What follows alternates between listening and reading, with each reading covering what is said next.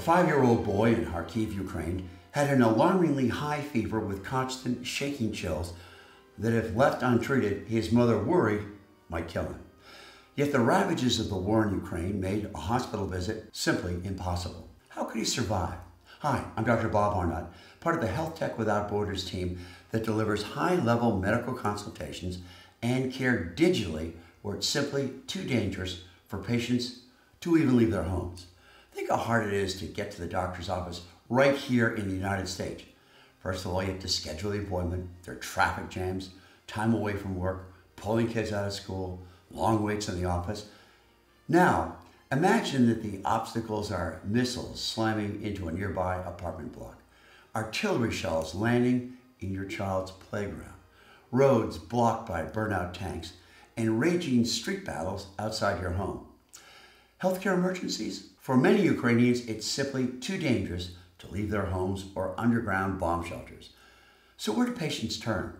Over 55,000 have come to us, Health Tech Without Borders, a Swiss and American NGO that specializes in the digital delivery of extremely high-end medical care via specialized, secure telemedicine links to patients throughout Ukraine in collaboration with our partner, Doctor Online. We've also added high-end miniaturized echo devices that can take the place of a chest x-ray or MRI in emergency circumstances. Paramedics carry them in their go bags and can diagnose pneumonia, heart failure, a high-risk pregnancy, or even shrapnel lodged in the heart. Patients are incredibly grateful. Now, here's a note from the 5-year-old's mom. She says, "I'd like to say a big thank you to your team. I'm in Kharkiv with my 5-year-old son. All medical centers are closed. My son had a high fever and he had shaking chills, which alarmed her. A pediatrician made a telemedicine visit to her home where there was simply no other choice." She continues, "The doctors asked us to describe all the symptoms that the child had and then asked to see, unusually, under the armpits to see if there were any red dots. Now, the mother says, I wouldn't even have noticed. The diagnosis, chickenpox. She immediately reassured me, told me what to do and what medications to take. Everything was very fast and constructive. Thank you," said the mother. And as these newspapers report, a disease as common as chickenpox can kill.